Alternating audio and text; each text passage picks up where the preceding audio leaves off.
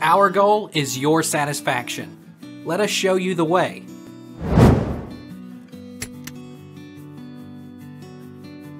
How do I permanently delete hidden apps on iPhone? 2. Delete hidden apps from iPhone settings. Open Settings and tap General.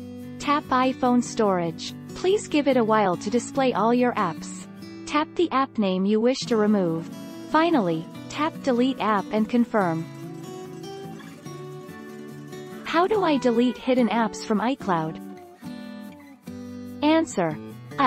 You cannot delete apps from purchase history. You can only hide them in purchase history. If the app is only in the app library screen, swipe left past the last home screen, touch and hold the app there and then tap Delete App.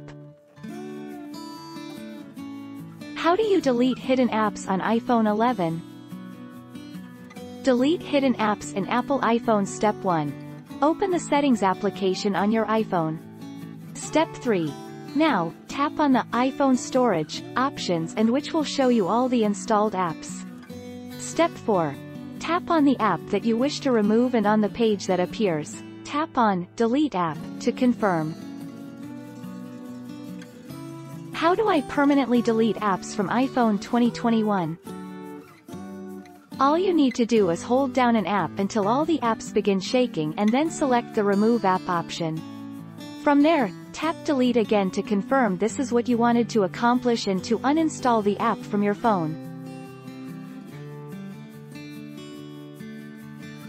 Take our lead.